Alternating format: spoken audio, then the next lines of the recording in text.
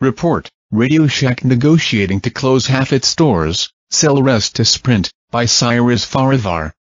Further reading, even RadioShack admits it's had a prolonged downturn in our business. RadioShack, as we once knew it, may soon be no more.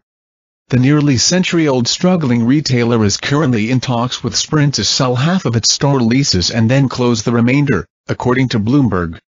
That could result in no more RadioShack locations existing, or the two companies could co-brand the stores, the news agency reported. RadioShack has no comment on the Bloomberg report and has not confirmed any of the information that is being reported, an unnamed RadioShack spokesperson told Ars. A spokeswoman from Sprint, Roni Singleton, wrote to Ars to echo the sentiment. "We have no comment, but thanks for checking." RadioShack's stock price lost over 13% on the day, ending at 24 cents per share.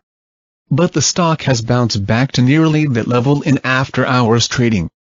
Just weeks ago, the Wall Street Journal reported that RadioShack would be filing for bankruptcy protection. And in December 2014, after RadioShack posted its most recent third fiscal quarter earnings statement, the company revealed a quarterly net loss of over $161 million, and a nearly $400 million net loss on the fiscal year to date. By comparison, RadioShack lost over $216 million in the first 9 months of 2013.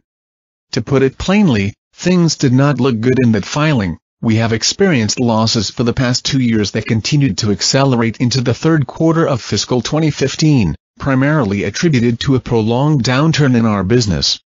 Our ability to generate cash from operations depends in large part on the level of demand for our products and services. We continue to face an uncertain business environment and a number of fundamental challenges in our mobility business due to lack of availability of new devices launched during the period, aggressive price competition and intense wireless carrier marketing activities.